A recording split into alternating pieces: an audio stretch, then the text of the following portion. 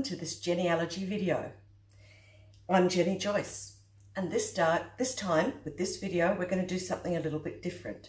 We're not going to be looking at family history.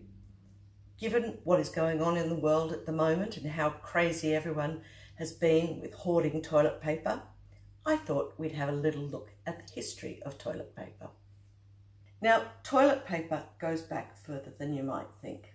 In fact, the use of paper for toilet purposes goes back to the 6th century in China, when a scholar official wrote about it. Paper on which there are quotations or commentaries from the 5 classics or the names of sages I dare not use for toilet purposes. Obviously, there is some paper that he does dare to use for toilet paper, just not that kind. A few years after that, or a couple of centuries after that, in 851, an Arab traveller remarked, "They do not wash themselves with water when they have done their necessities, but they only wipe themselves with paper." Obviously, using paper at that stage was an unusual thing. By the 14th century, packages of toilet paper were being mass-produced in China, and some of them were even perfumed, especially those that were used by the Chinese emperors. As I said, this was a bit unusual. In other places, people were doing different things. In ancient Rome, the wealthy used wool or wool and rosewater, but most others used a sponge on a stick in their communal latrines, like we can see there. And then they placed the sponge on the stick back in a pail of vinegar or salt water. Other cultures, well, the Greeks used clay. I don't even want to think about how they used it, whether it was wet or dry. The Vikings used wool, and Eskimos used moss or snow, depending on the season. In Japan, in the Nara period, which is 710 to 785, they were using sticks for their cleansing, special cleansing sticks. And you can see some pictures of them there with some pictures of some modern toilet paper rolls, just for size comparison. Doesn't look like what I'd like to be using. We know that from several Talmudic sources that ancient Jewish people often used small pebbles, often carried in a special bag, or they might use dry grass or the smooth edges of broken pottery jugs. Nowadays, tearing of the perforated toilet paper we have is considered work and therefore not allowed on the Sabbath, so the toilet paper must be pre-torn beforehand. Speaking of the use of pebbles, the early Muslims were allowed to use pebbles for the same purpose, so long as it was an odd number of pebbles. Everywhere else, people were using, if they were rich, wool, lace, hemp. Not sure how effective lace would be.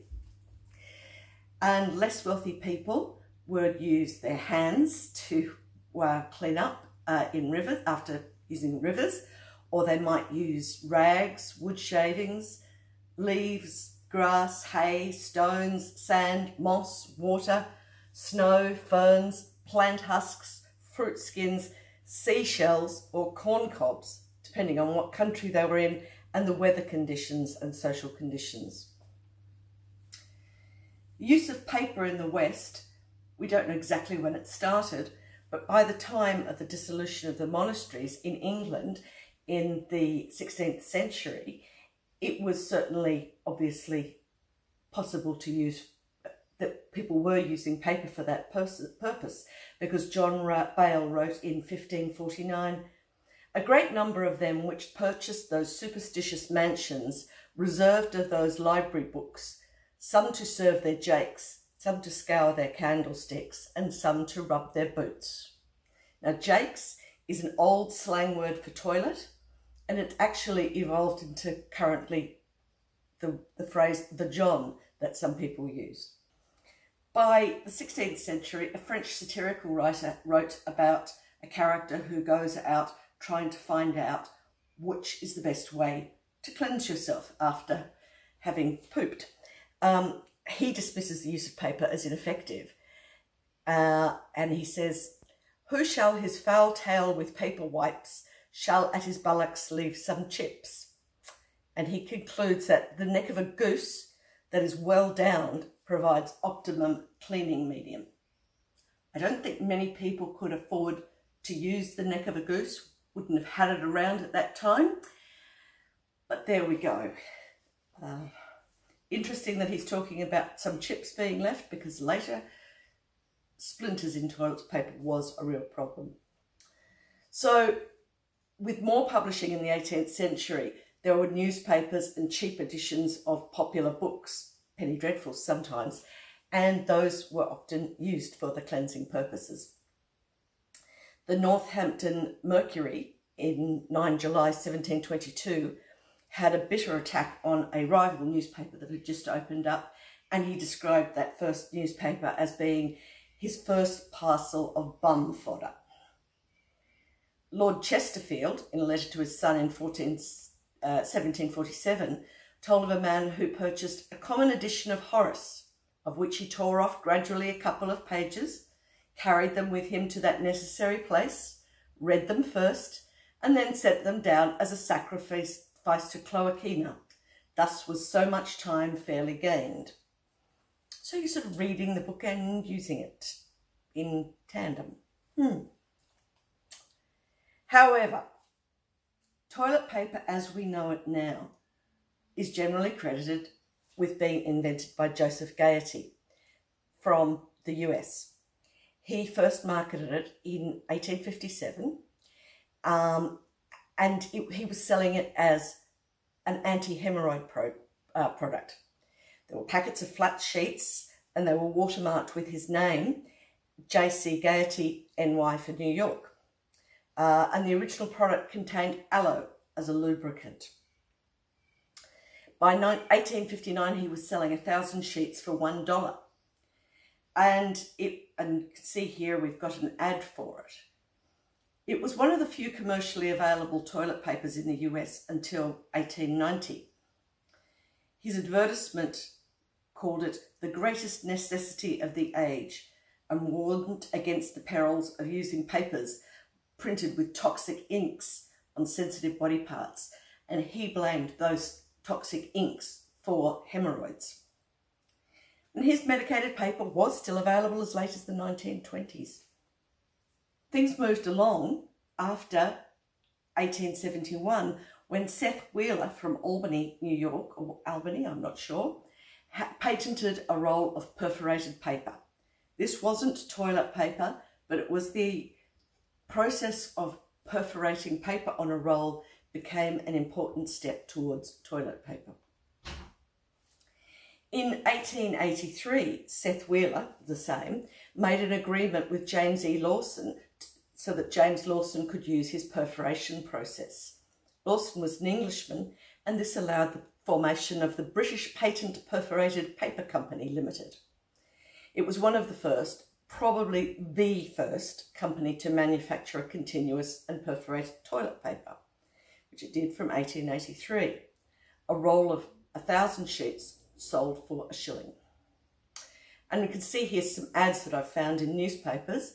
The top one is from 1883, or they're both from 1883, from two different British newspapers, and you can quite clearly see from the illustration that it's perforated paper on a roll, such as we are familiar with nowadays. Now, the British Patent Perforated Paper Company was sold by order of court in 1889 and bought by a Walter James Alcock.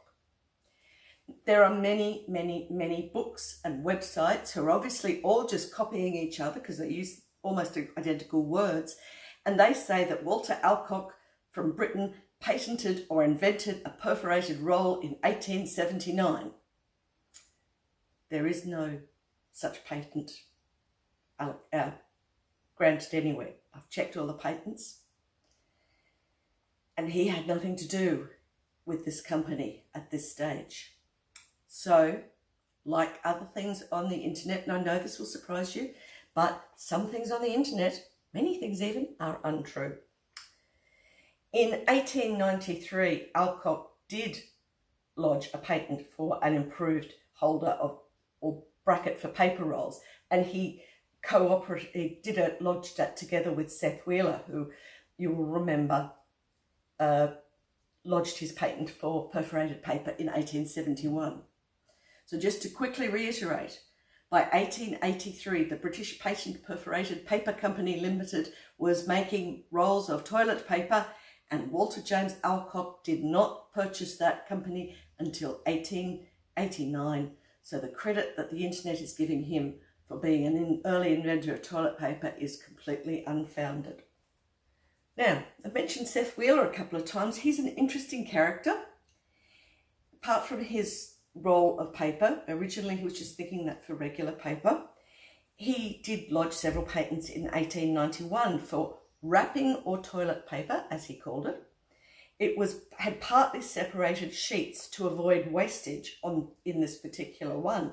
So the implication when you read through the actual patent application is that earlier rolls tended to lead to too many sheets being accidentally pulled down and a lot of wastage on paper.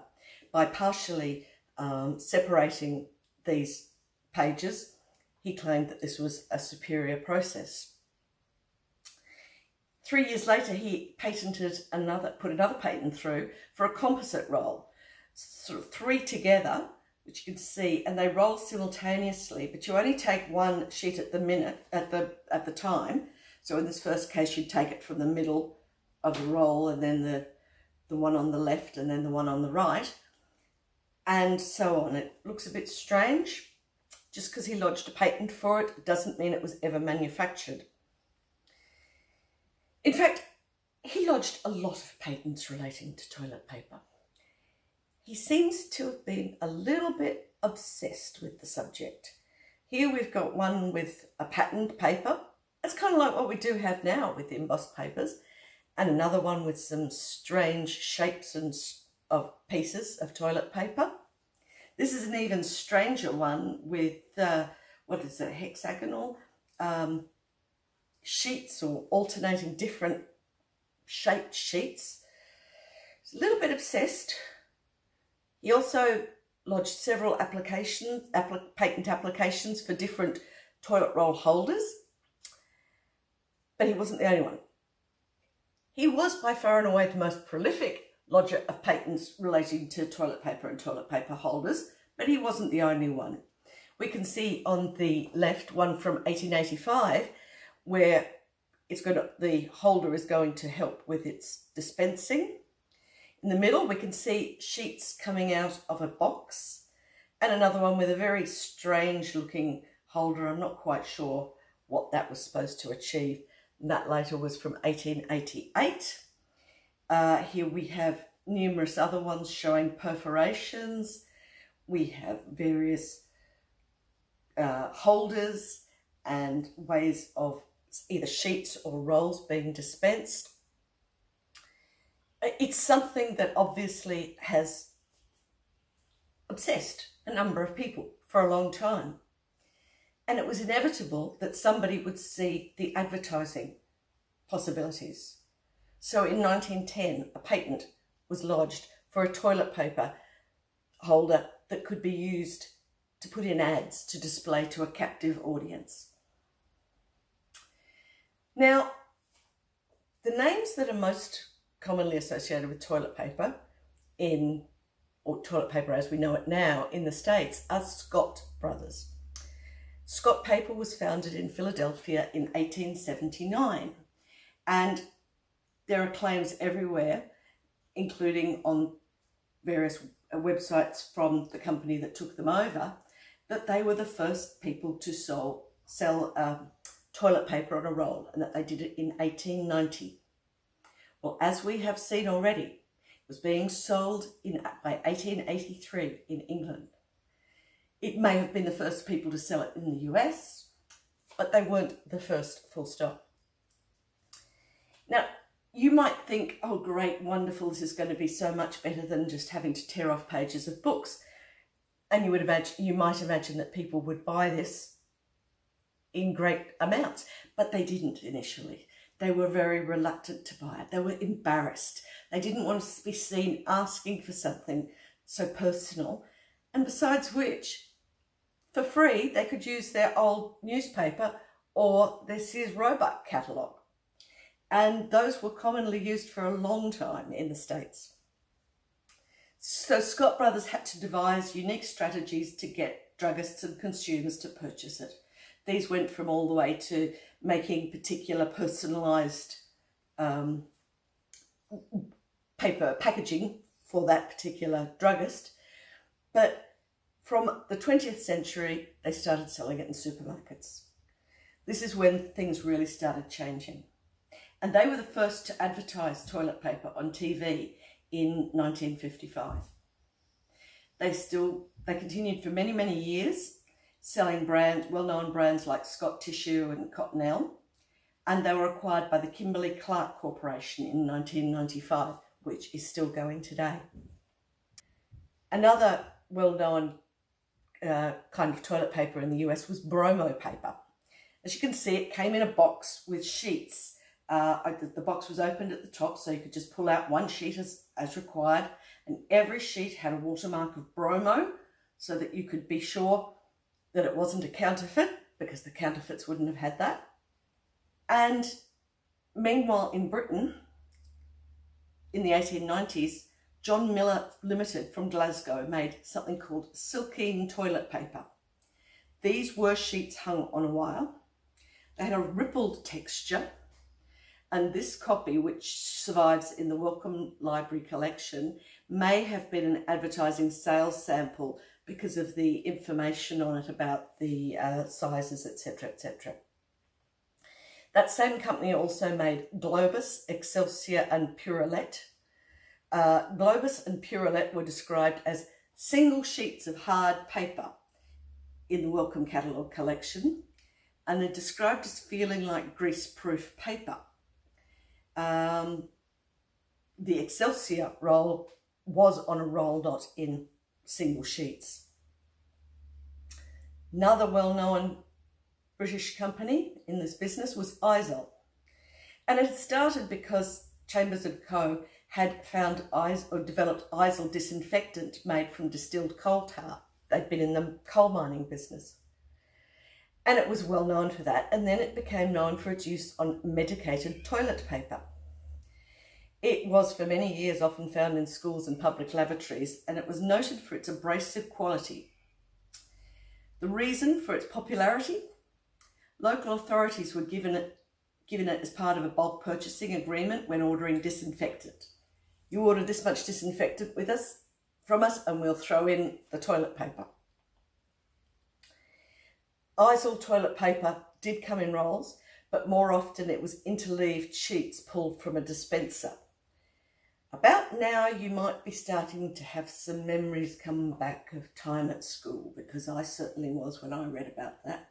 Things that I'd long forgotten and wish I still could forget. And it was like using tracing paper. Bronco was another British brand that was made in London from 1935. It was rough on one side, smooth, shiny on the other, and seemingly non-absorbent. And it continued to be sold until 1989. Bronco also got some government contracts, and for them, the sheets were stamped government property. I don't know if that meant the government wanted it back after you'd finished with it.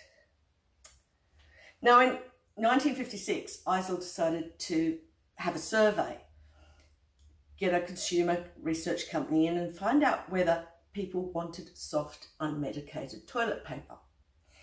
This company did more than 400 interviews, and they reported back that the market was softening up, but faster in some places than others. In Glasgow, many people still preferred to use newspaper. In Yorkshire, soft papers were viewed with great distrust and anxiety because they were not reliable. They might break or tear. And people literally turned up their noses at the smell of Izol. I've never smelt Izol. I didn't grow up in the UK.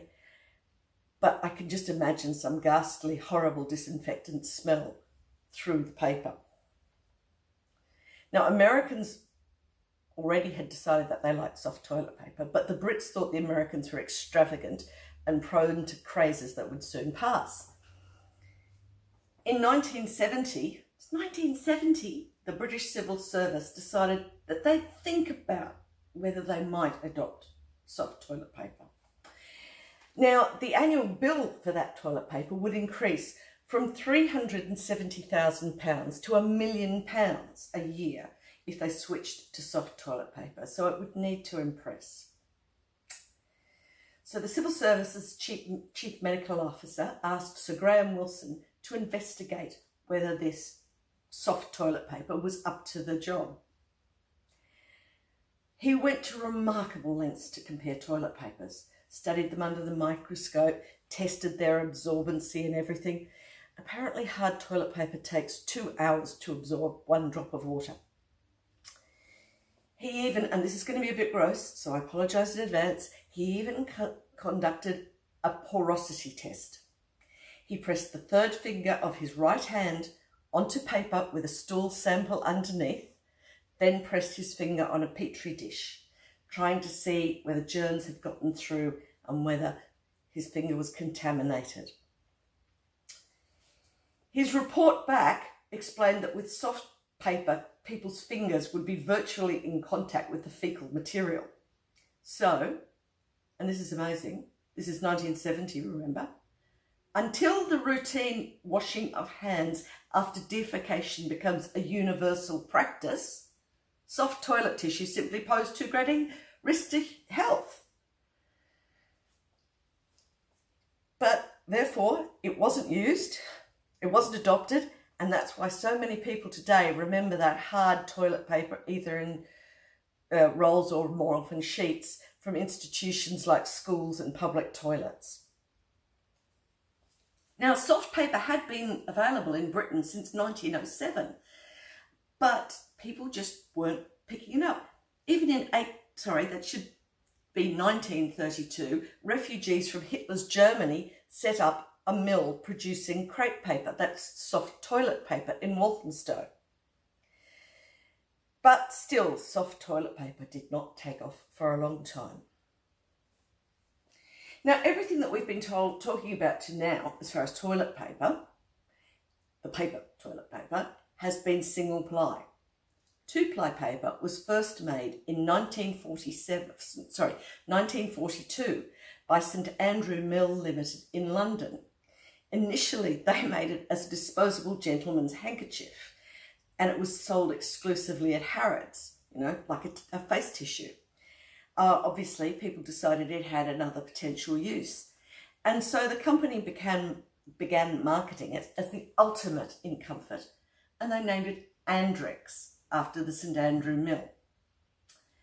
It became very popular from 1961 when Hollywood stars started demanding the soft toilet paper instead of old hard stuff. Now, Andrex is still big in England, and it's been marketed in other countries as Kleenex Cottonelle, Scottex, Hakel, Baby Soft. Maybe you know it under one of those names or something else. It's also been synonymous with the little Labrador puppy since 1972. So even though the civil servants couldn't accept soft toilet paper, British householders did. And this ad says, if you can't read it, compared to the Americans, the British have had it tough. British housewives want a soft option. And Andrex was certainly providing that for them. So far I've only talked about, in modern times, the US and the UK. What about Australia? After all, that's where I'm from. Now, although toilet paper had been invented in 1857, it was not used in Australia for many decades after that. And it really didn't take off big until houses started being attached to the sewer, because then chucking down wads of newspaper was not good. And before that, before people were connected to the sewers, they could use anything. Newspapers, Anthony Horden's catalogue, etc. Americans may have used the Sears Roebuck catalogue. Australians used the Anthony Horden's catalogue. But that said, toilet paper was available in Australia at least as early as 1873. That's before the perforated. The ad I've got just says, that I found from the Queanbeyan Age, says 5 for 1 shilling. I presume that's 5 sheets, and so I assume that is single sheets of paper, not 5 rolls. In that case, that sounds quite excessive, a shilling.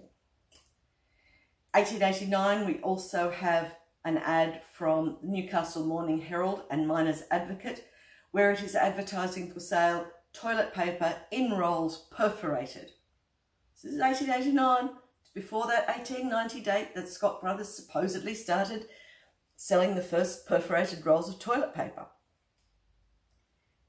Now, these are some of the early rolls that were available in Australia. They look worse than I can remember anything. They look stiffer than baking paper. They look most unpleasant. However, that's what there was at that stage. It was probably still an improvement on having to go out down the backyard to the dunny or the thunderbox, outhouse perhaps if you were a bit more genteel, you might call it that, and you'd have your bits of cut up newspaper held up by a string or on a hook of a bit of metal beside the what was probably either a long drop cesspit or maybe had a pan under it for your use. Now, something had to be done if we had these kind of toilets that weren't connected to the sewerage. Somehow they had to be emptied. And we had the night soil man, who about once a week, dunny men, as people colloquially called them, came to remove full sanitary pans, dunny pans, and replace with an empty one. In case it isn't been clear to any of my overseas friends, dunny is an Australian name for the toilet. It isn't perhaps a word that everybody would use, but it is commonplace and it's one that everybody would understand. So the full pan would be taken out to the dunny cart and later emptied straight into the sewers, which led to the ocean outfalls. And these continued in some Sydney suburbs as late as the 60s, possibly even later. Now, many Sydney suburbs still have narrow lanes, sort of at the backs of houses between streets, which get called dunny lanes. They were for the dunny cart to go in at night and empty the pans. Australia's first soft absorbent toilet paper was Sorbent. It was originally only one ply, and it was available from 1953, but by 1958 it was being sold as 2-ply paper. It was called Soft and Strong.